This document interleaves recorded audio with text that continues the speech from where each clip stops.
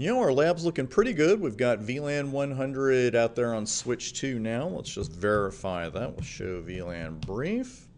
And we see VLAN 100 right there, so that ping should go through. We're going to test that, but first, we got to figure out how switch 2 and switch 3 joined the VTP domain CCNA without being expressly configured to do that, because the only one we configured with it was router 1. So what in the world happened there? Well, here's what happens in that situation. Switch 1 joined the VTP domain CCNA and then sent out a VTP advertisement, something we're going to talk a lot about in the next couple of videos. And this VTP ad basically announces the existence of this VTP domain. And switch 2 gets that and says, hey, I don't already belong to another VTP domain, so I'm going to join that one. I'll consider that an invitation. So switch 2 invites itself to join up, and it did just that. We saw the effects. Now it knows about VLAN 100.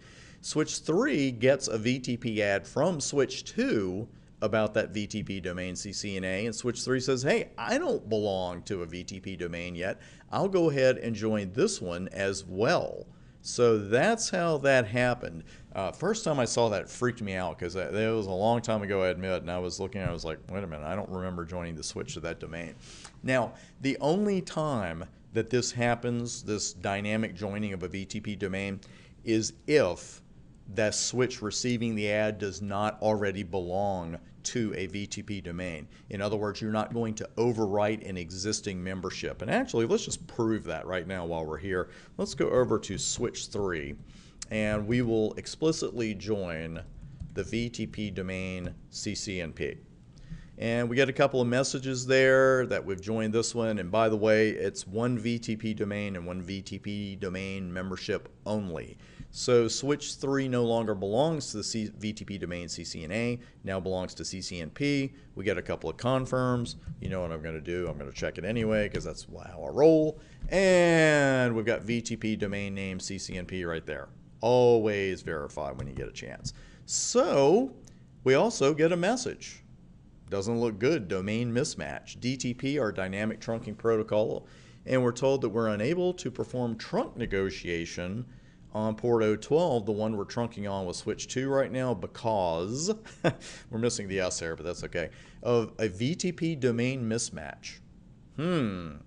So it looks like switch 2 did not change its VTP membership, and domain membership, and we didn't expect it to.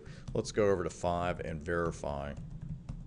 And you can see right there in the middle, domain name CCNA. So again, the only time a switch will dynamically join a VTP domain like we saw here is if it didn't already belong to one.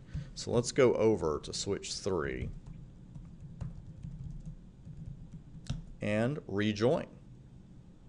And we got to confirm there. We're also going to check our trunk here in a second to make sure we didn't lose that, because without that trunk, we will never be able to ping.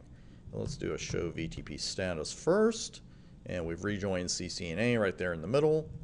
And we'll do show interface trunk, make sure our trunk is still up. Everything looks fantastic. So now, can our hosts ping? They're both in VLAN 100, and now our switch in the middle, if you will, switch 2 knows about VLAN 100 thanks to the VLAN trunking protocol. Let's go over and send some pings. Try that again. 10113. Goes right through. It's a beautiful thing. And that's all there is to it. So again, it's a great troubleshooting lab on top of everything else, because there's nothing wrong with checking, where you were, where you just configured something. And that was switch 1 and switch 3. So we checked those out. They had VLAN 100 and everything looked good. But for VLANs to work like that, the switches between your two endpoint switches have to know about that particular VLAN as well. And that's what VTP does. And again, it's so much more efficient than trying to keep up with that manually. It will drive you crazy trying to do that. You don't want to get into that business. Coming up next, we're going to look at something, actually, let's look at it now.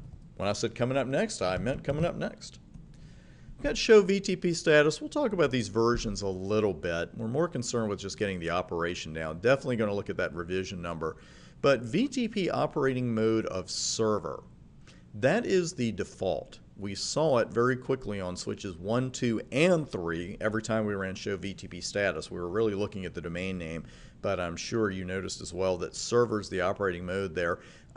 These modes determine what a switch can and can't do in a VTP domain. And coming up next, you'll see exactly what they can and can't do in each one of those modes. See you there.